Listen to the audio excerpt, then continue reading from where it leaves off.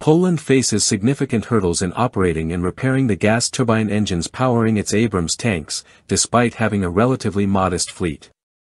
The Polish military currently fields 116 M1A1 Abrams and 47 M1A2 Abrams SEPV-3 tanks.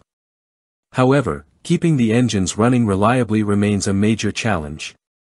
Jacek Gosksinski, General Director of Wojsko Zakłady Lotnicze No. 1, WZL-1, revealed that no company in Poland or anywhere in Europe currently possesses the expertise to fully service or overhaul the Abrams AGT-1500C gas turbine engines. Instead, major engine repairs require sending units back to the United States, specifically to the Army Depot in Anniston, Alabama, the only facility worldwide capable of complete component replacement for these engines.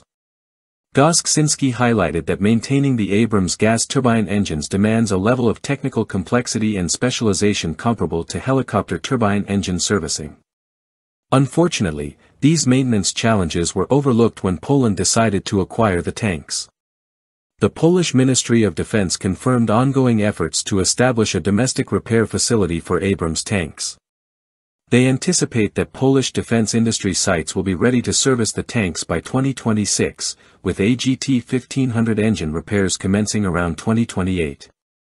Currently, WZL-1 lacks both the capability and contracts to handle these repairs, though discussions are underway with the Armed Forces Support Inspectorate and potential collaboration with Honeywell to develop an authorized service center in Poland.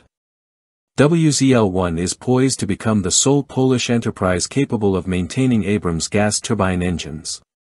Meanwhile, another pressing concern is the high fuel consumption of the Abrams turbine engine compared to other main battle tanks like the Leopard 2 or South Korea's K-2 Black Panther.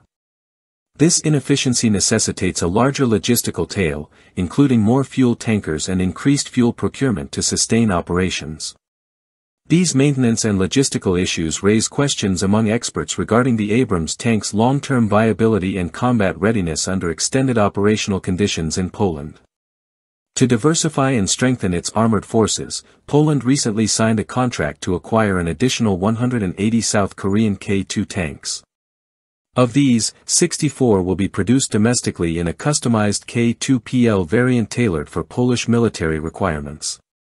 This move may help alleviate some operational pressures posed by the Abrams demanding upkeep and fuel needs.